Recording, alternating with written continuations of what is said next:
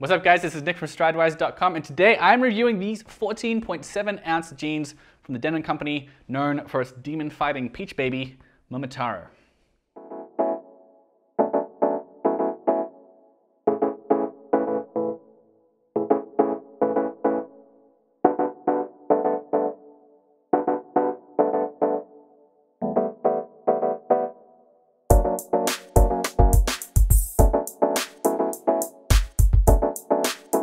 Made by hand without compromise is the slogan of the Kojima-based company Momotaro. Kojima is really well known and considered by many as the birthplace of Japanese denim. It's really well known for it. A lot of denim heads will often go there to visit their famous jeans street, which is where you can find Momotaro among some other very prestigious Japanese denim companies.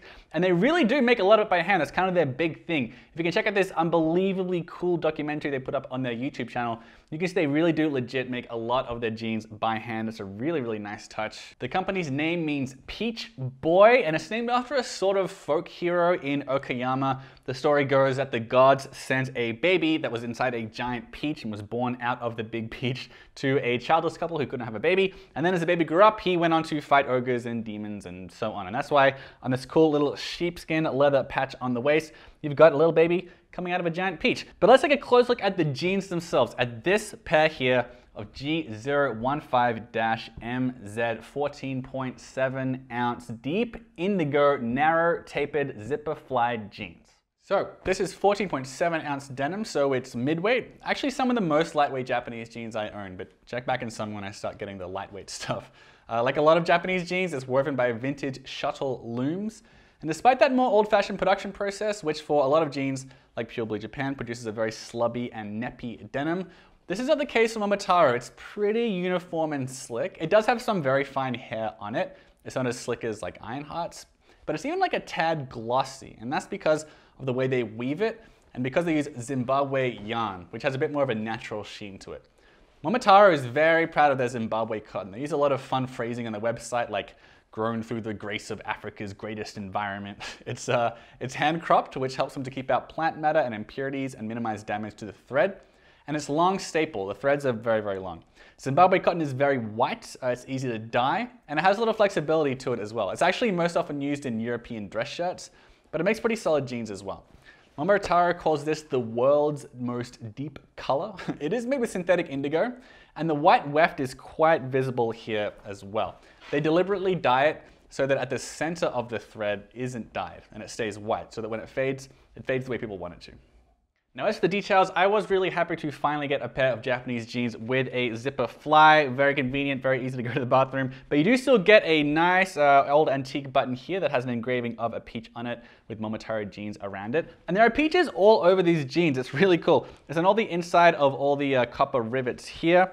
You've also got, of course, on the sheepskin patch with the little Momotaro boy coming out of the peach. And it's also all over the inside of the yoke. You've got these really cool peach tree designs. I think it's a really cool touch. Unlike a lot of jeans that use duck canvas for the lining of the pockets, with these jeans you've got some nice checkered flannel, and on the inside of the right pocket you've got a cool little patch there, which I would imagine is grown-up Momotaro facing off against a demon. It's very Japanese looking, and there's of course a giant peach hovering in between the two of them. And then you've got the threads. Now Momotaro says they've got about 20 different types of threads in the construction of these jeans, everything from cotton threads to core yarn threads, and they change in color a little bit. Most of the stitching is a sort of a deep, dark orange gold sort of color, but they're also lighter colored yellow in here as well, unlike the belt loops and around the back pockets, including this pretty snazzy swoop that you get on the back of the right pocket. But not all the stitching is a yellow variant. In fact, I think one of the coolest things about these jeans, and one of the most remarkable and outstanding things about the jeans, at least to laymen who are not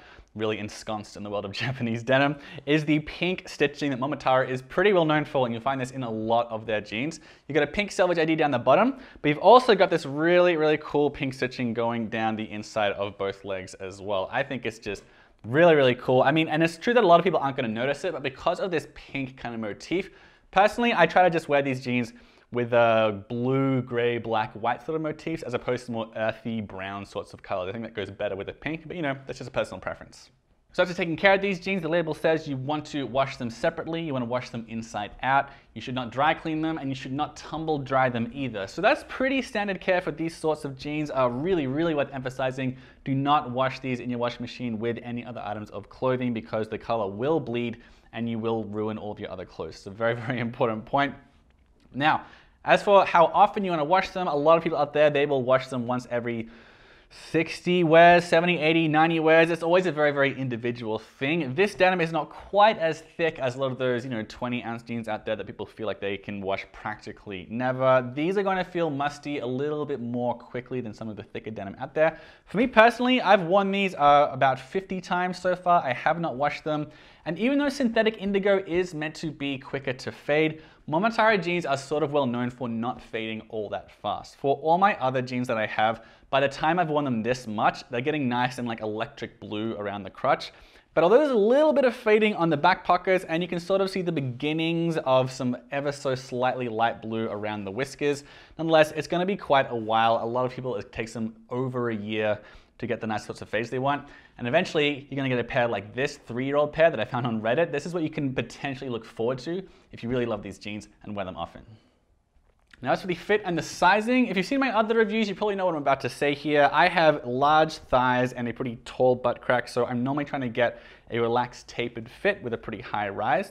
And the G015-MZ jeans, or MZ jeans if I'm being a proper American, this is what Okayama Denim calls a lifter's cut, with a lot of room in the thighs and the glutes, but it does have a very dramatic taper to the point that they're still kind of hard to get off when I've cut them on, when I've muscled them on, I should say, because these jeans, I ordered them like a little bit smaller than I kind of would have if I'd been able to try them on in store. I got them online.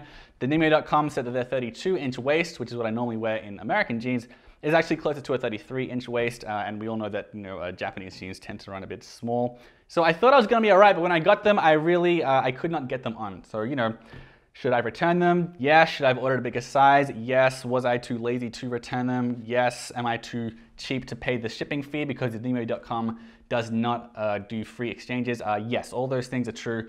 So instead, I just sort of muscled them on and I just kind of lunged around in these for many weeks around Brooklyn, stretching them out, stretching out my legs, trying really hard to get this down to stretch around me. And after about a month of that, they're pretty good fitting, like they're still pretty slim jeans, but now they're like a very well-fitting slim jean. They're still the slimmest jeans I own, but I think they work out because again, this is a nice, generous amount of room in the thighs and the glutes. So once everything was stretched out, I've got a nice pair of slim jeans, although again, really dramatic taper, so much so that some people might not be a big fan of it, but I prefer those sorts of cuts myself. Now, I would have preferred a slightly higher rise, yeah, but honestly, it goes fine for me. It's like a very slim sort of jean, it's a very lean sort of denim, it's a very clean sort of denim, and this is the kind of jean that I'll wear for like more modern, slim-fitting sorts of outfits, and it works just fine.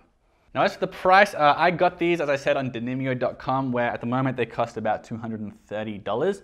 On Momotaro's official website, they cost about $300, so you would think Denimio was the best buy, but actually at OkayamaDenim.com, you can get these exact jeans for $210. So if you're looking for the best bargain, I would recommend you go to Okayama Denim. And in the grand scheme of things, that's a pretty good price, under $250 for a pair of Japanese jeans.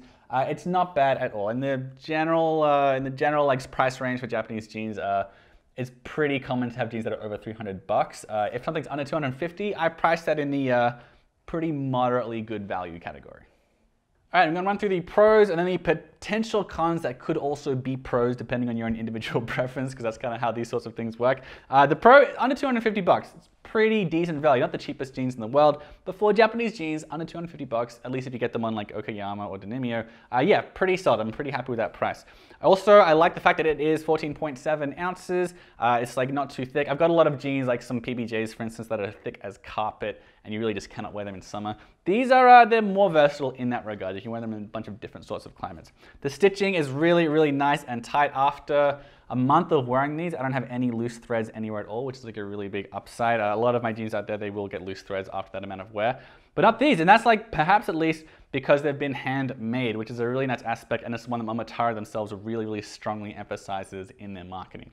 Potential downsides, it is synthetic indigo. Again, that is actually very common in even in Japanese jeans, so that might not be a huge downside, but some people just want natural indigo jeans. That's fair enough. This pink selvedge ID, the pink stitching, I absolutely love it. I'm crazy about it. For a lot of guys, it's not, I don't know, masculine enough or whatever. If that's a concern for you, yeah, they're a little bit pink, these jeans, so that might be a potential downside for you as well. The fades takes a pretty long time to fade. Yeah, again, relative to a lot of other jeans out there, other Japanese jeans, most of my Japanese jeans, after about a month, I'm getting a nice bit of fading around the crotch. I haven't had these yet fading like that. So yeah, takes a longer time to fade. They're pretty well known for that. And the denim itself, I really like it. It is Zimbabwe cotton, which is hand-picked. There's a lot of really cool upsides to that. But it is not as hairy and fuzzy and neppy and slubby as a lot of Japanese jeans out there. For a lot of people, that is the big priority for them, getting Japanese jeans.